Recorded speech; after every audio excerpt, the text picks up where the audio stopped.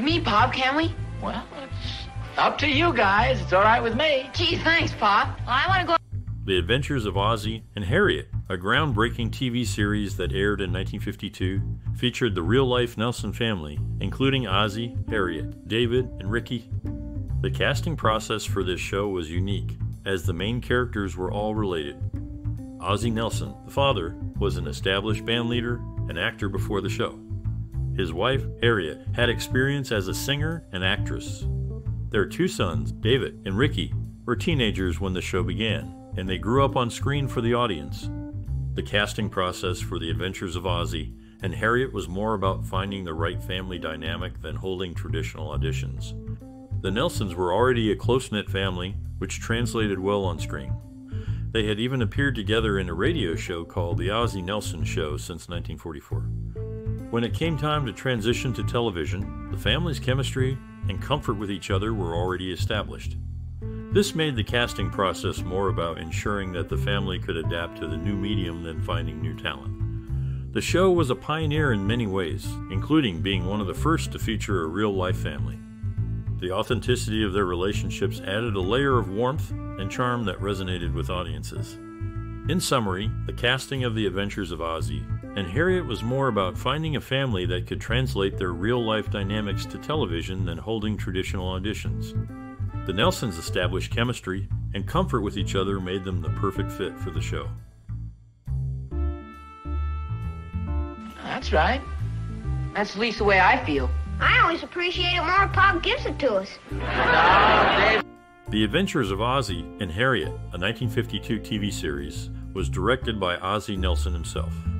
Ozzie's directorial vision was deeply influenced by his background in music and radio, which is evident in the show's smooth pacing and emphasis on character interactions. Ozzie's approach was to create a warm, family-friendly atmosphere, focusing on the everyday adventures of the Nelson family. He used a single camera setup, which was unusual for the time, to capture a more cinematic look. This choice added intimacy to the scenes, making viewers feel like they were part of the Nelson family. Collaboration was key to Ozzie's vision. He worked closely with his real-life family wife Harriet and sons David and Ricky to ensure authenticity in their performances. Ozzie's directorial style was characterized by his ability to guide his family in their acting, while also giving them the freedom to express their own personalities. In terms of creative influences, Ozzie drew inspiration from his own experiences as a band leader and family man. He aimed to create a show that reflected American family values, and his vision resonated with audiences, leading to the show's long-running success. Ozzie's collaborative approach also extended to the show's crew.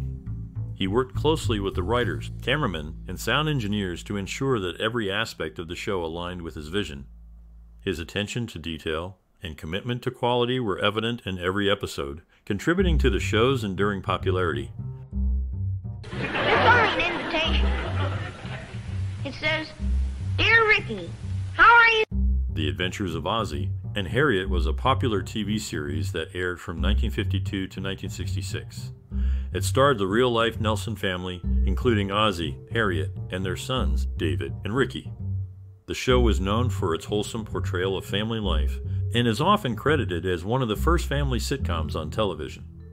One lesser-known fact about the show is that it was based on the Nelson family's own radio show, which aired from 1944 to 1954. Additionally, Ricky Nelson, who played himself on the show, went on to have a successful music career with several hit songs in the 1950s and 1960s.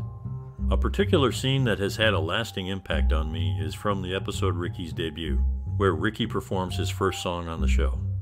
This scene is significant because it marked the beginning of Ricky's music career and helped to launch him to stardom. Do you have a favorite memory or personal experience related to the Adventures of Ozzie and Harriet? We would love to hear your stories and memories in the comments below. Stay tuned for more fun, shocking, and sad facts about this iconic TV series. Call him on the phone and make it sort of businesslike. Well, won't it be just easy if I tell him I was speaking to you on the phone? The Adventures of Ozzie and Harriet, a 1952 TV series, was produced with great attention to detail in set design and location. The show was primarily filmed in a studio where the set designers built a replica of the real Nelson family home. This allowed for a consistent and comfortable environment for the actors and crew, while also providing a relatable setting for the audience. The exterior shots of the Nelson home were filmed at a house located in the Hollywood Hills, which added to the show's authenticity. However, the logistical challenges of filming on location were significant, and the production team often opted for the controlled environment of the studio. One innovative technique employed during the production of The Adventures of Ozzie and Harriet was the use of multiple cameras. This allowed for greater flexibility in filming and enabled the crew to capture different angles and perspectives of each scene. Additionally, this technique sped up the filming process, as the cameras could roll simultaneously, reducing the need for multiple takes. The show was also one of the first to use a live audience, which added to the overall atmosphere and helped the actors to deliver more natural and engaging performances.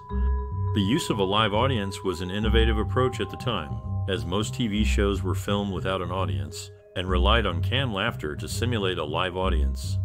In summary, The Adventures of Ozzie and Harriet was produced with careful consideration for set design, location, and logistical challenges.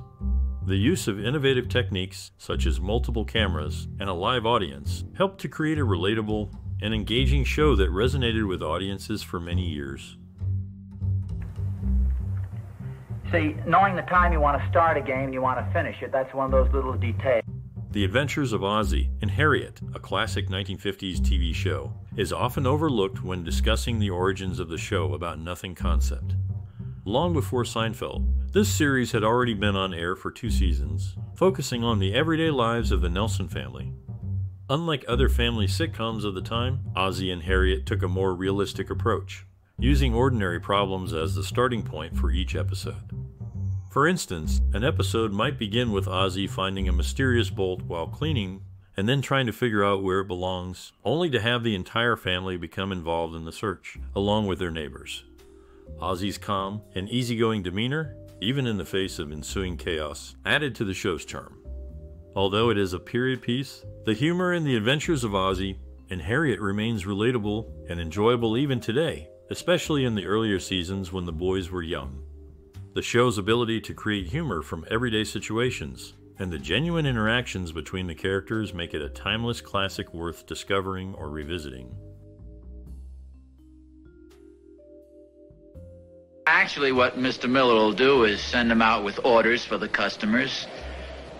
The Adventures of Ozzie and Harriet, a popular 1950s TV series, featured a memorable soundtrack that complemented the show's narrative and emotional tone. The music was primarily composed by Len Murray, who was known for his work in film and television. Murray's compositions for The Adventures of Ozzie and Harriet were designed to evoke a sense of warmth and familiarity, reflecting the show's focus on family life. The music was often lighthearted and upbeat, mirroring the comedic elements of the series, but it could also be poignant and emotional, aligning with the show's more dramatic moments. The soundtrack also featured performances by the series stars Ozzie Nelson and his real-life family, including his wife, Harriet, and their sons, David and Ricky. Ricky Nelson, in particular, would go on to have a successful career as a singer and musician, with several of his songs featured in the series. The composers and musicians involved in the creation of the soundtrack for The Adventures of Ozzie and Harriet played a crucial role in enhancing the show's appeal. The music served as a backdrop to the on-screen action, providing emotional depth and context that enriched the viewer's experience. In creating the score, Murray drew upon his extensive experience in the film and television industry, crafting music that was both memorable and effective in supporting the show's narrative. The result was a soundtrack that has endured as a beloved part of the series' legacy, providing a captivating and enduring musical tapestry that continues to resonate with audiences today.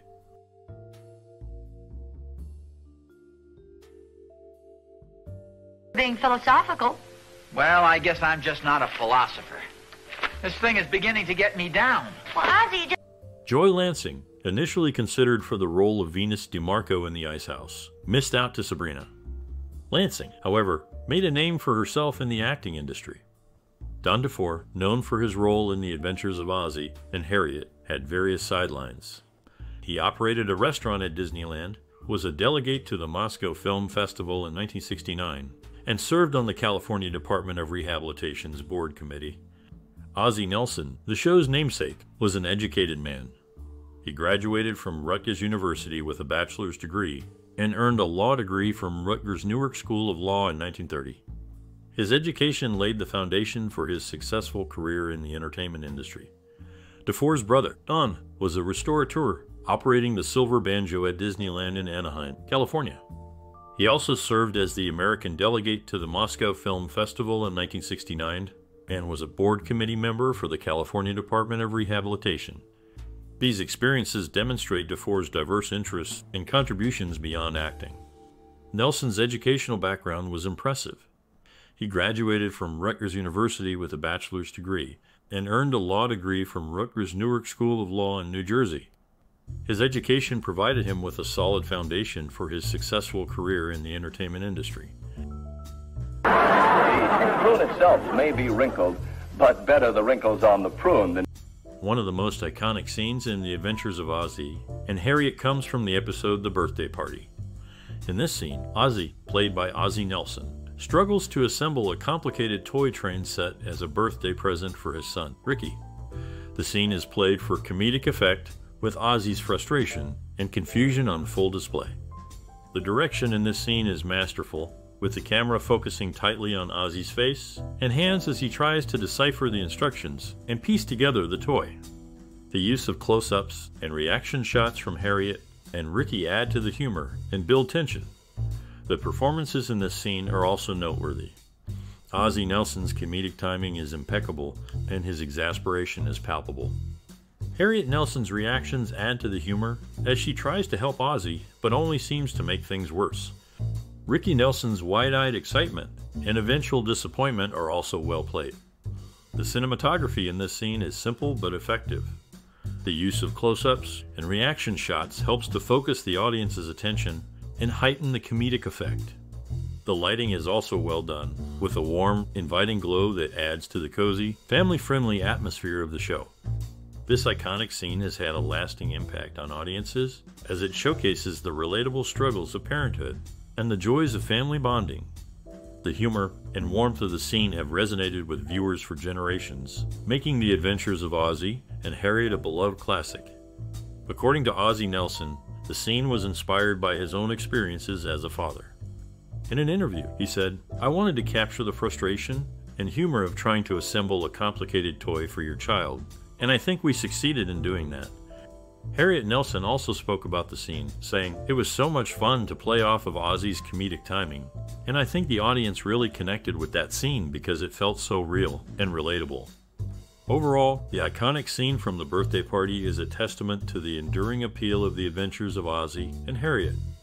The direction, performances, and cinematography all come together to create a memorable and entertaining moment that has resonated with audiences for decades.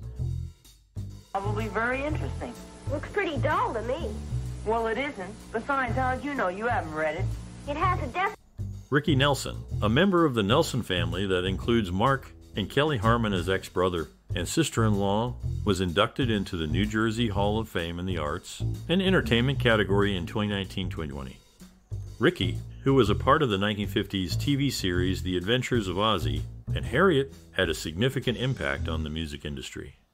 In 1992, a book titled Teenage Idol, Travelin' Man, the complete biography of Rick Nelson by Philip Bash was released, providing an in-depth look into his life and career.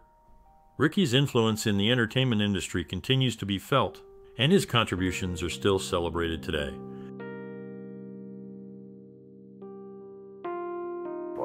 Well, right there is the reason why a lot of the parties haven't been so good. Well, what do you mean? Well, they haven't been properly... The Adventures of Ozzie and Harriet, a 1952 TV series, had a significant cultural and social impact. The show resonated with audiences by presenting a wholesome, idealized portrayal of suburban family life, which offered comfort and stability to viewers during a time of great social change. Featuring real-life couple Ozzie Nelson and his wife Harriet, along with their two sons, the series was one of the first to depict the everyday lives of ordinary Americans on television. This authenticity helped create a strong connection with audiences who saw their own experiences and values reflected in the Nelson family. The Adventures of Ozzie and Harriet also influenced pop culture in various ways. For example, the show is credited with popularizing the teenager concept, as it often focused on the challenges and experiences of the Nelson sons, David and Ricky, as they grew up. This focus on teenagers was groundbreaking at the time and contributed to the development of youth-oriented programming in the years that followed. Moreover, the series played a role in shaping discussions on relevant social and cultural themes. While it generally presented a traditional view of gender roles and family dynamics, the show also touched on issues such as dating, school, and work, providing a platform for audiences to engage with these topics. In summary, The Adventures of Ozzie and Harriet offered a relatable and comforting portrayal of suburban family life, helped popularize the concept of the teenager, and contributed to discussions on various social and cultural themes. Its impact can still be felt today, as it remains an important artifact of American television history. We got a job. We start this afternoon. Oh, boy, how much do we make? I don't know. We didn't say. I'm sure you'll be well. DeFore, known for his role in The Adventures of Ozzie and Harriet, made his mark in a different way by opening the Silver Banjo restaurant at Disneyland in 1957. Inspired by a silver banjo gifted by his railroad engineer father, DeFore, and his brother Vern operated the restaurant until 1961. Meanwhile, Ozzie Nelson and his son Ricky Nelson received a nomination for the New Jersey Hall of Fame in the Performing Arts category in 2017. Interestingly, Ricky Nelson's musical career began unexpectedly when he claimed to be a rock singer to impress a girlfriend who was an Elvis Presley fan. He quickly recorded a cover of Fats Domino's "I'm Walkin'," which became a big hit, and launched his musical career. Initially, Ricky Nelson had no ambition to become a rock singer. It's a very healthy thing. Makes you work harder. Well, that reminds me, David, how did you make out with that composition you did for English today? Oh. The Adventures of Ozzie and Harriet, a 1952 TV series, received positive critical reception and had a significant impact on American television culture. The show, which starred real-life couple Ozzie and Harriet Nelson along with their two sons, was praised for its wholesome portrayal of suburban family life. Notable critic John Crosby of the New York Herald Tribune described the show as a warm, comfortable, amusing slice of life and commended its easy, unstrained humor. The series also received accolades for its innovative use of the situation comedy format, with many episodes filmed in the Nelson family's actual home. The show's popularity translated into strong audience reactions, with consistently high ratings throughout its 14-year run. The Adventures of Ozzie and Harriet became a cultural touchstone, inspiring numerous imitations and solidifying the Nelson status as an all-American family. In terms of awards, The Adventures of Ozzie and Harriet received 2 Primetime Emmy nominations for Outstanding Comedy Series in 1955 and 1956. While the show did not win either year, the nominations themselves were a testament to the series' influence and popularity. The nomination and positive critical reception of The Adventures of Ozzie and Harriet were significant for those involved in the show. For the Nelson family, the accolades served to validate their decision to transition from music to television and solidified their place in American pop culture. The show's creators, producers, and writers also benefited from the recognition, as it helped to establish their reputations in the burgeoning television industry. Overall, the critical reception and awards received by The Adventures of Ozzie and Harriet were indicative of the show's impact on American television and its enduring legacy as a groundbreaking and beloved situation comedy. Just for our football pants in high school. It's just I put a little weight on, though. I'm possibly up to a size 31 by now. Kent McCourt, an actor well known for his role in The Adventures of Ozzie and Harriet, had a diverse background in the entertainment industry. Before his breakthrough role, he worked as an extra, bit player, and stuntman between 1961 and 1965. Ozzie Nelson, the show's lead actor and Kent's co-star, had a notable family connection. He was the brother of Don Nelson, who also worked in the entertainment industry. Moreover, Ozzie Nelson's achievements extended beyond his acting career. At the young age of 13, he became one of the youngest individuals to earn the prestigious rank of Eagle Scout, demonstrating his leadership skills and dedication to community service. In summary, both Kent McCourt and Ozzie Nelson had impressive careers in the entertainment industry, with diverse experiences and notable achievements outside of their work on The Adventures of Ozzie and Harriet. Yes, yes. Here, take two. They're the small size. Smoke them later. During the filming of The Adventures of Ozzie and Harriet, the Nelson family, who played fictionalized versions of themselves, often incorporated their real-life experiences into the show. In one episode, Ricky Nelson, who played himself, was supposed to sing a song for a school function. However, Ricky had forgotten his lyrics, so the crew quickly wrote them on a cue card, which he held just off camera. This led to a charming and authentic performance that added to the show's warmth and appeal. The set of the Nelson family home was designed to resemble the actual Nelson residence, and the show's creators even used the family's real furniture to enhance the authenticity. The set was so accurate that Ozzie Nelson, who directed many episodes, would sometimes forget he was on a soundstage and walk into non-existent rooms, much to the amusement of the cast and crew. The show's writers often drew inspiration from the Nelson family's everyday experiences, leading to a sense of familiarity and relatability for viewers. For instance, an episode about David Nelson, who played himself, struggling to assemble a bicycle was based on the actor's actual difficulties in assembling his new bike. This anecdote not only provided a humorous storyline, but also allowed the audience to connect with the characters on a deeper level.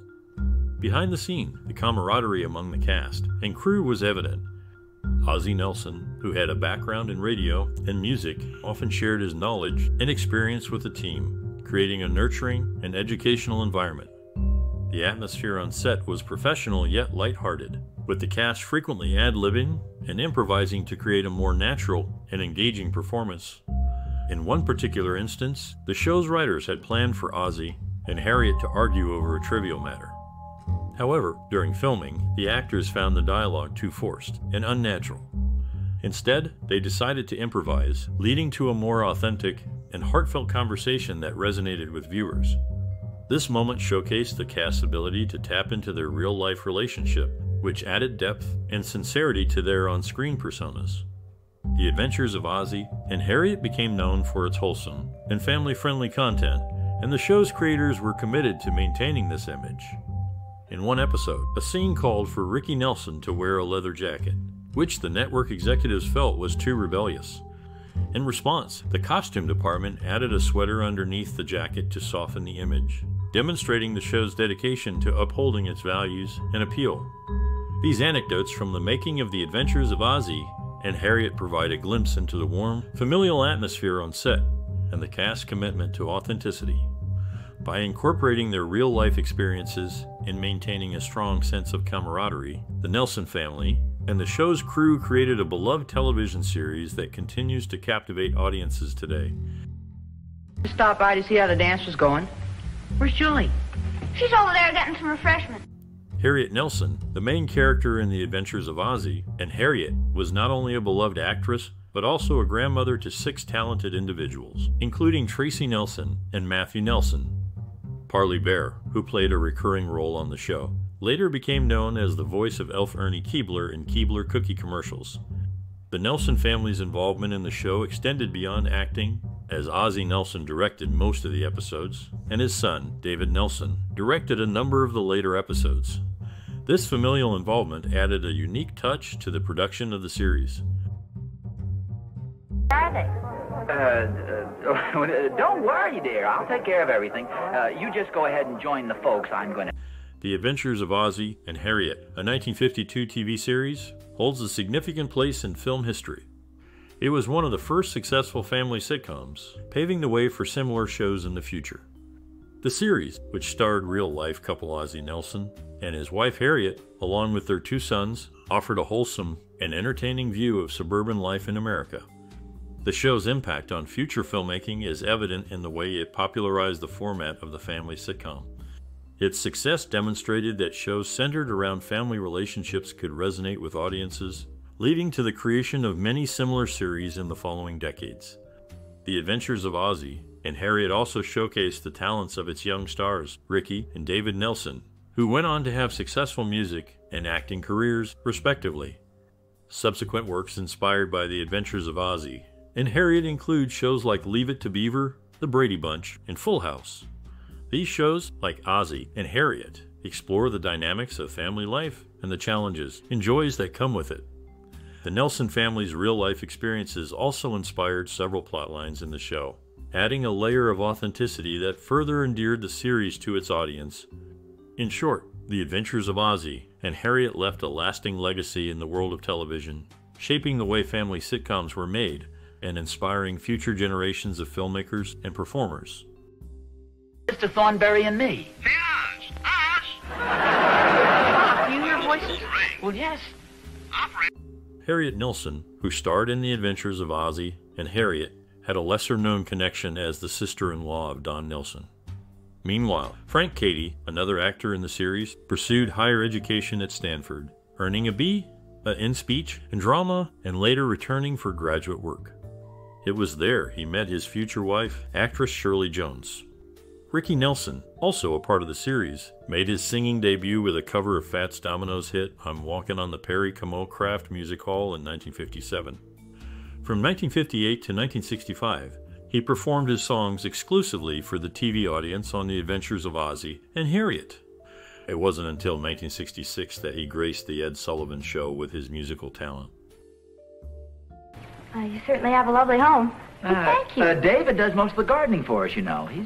Lyle Talbot, father of journalist David Talbot, had a notable connection to the TV series The Adventures of Ozzie and Harriet.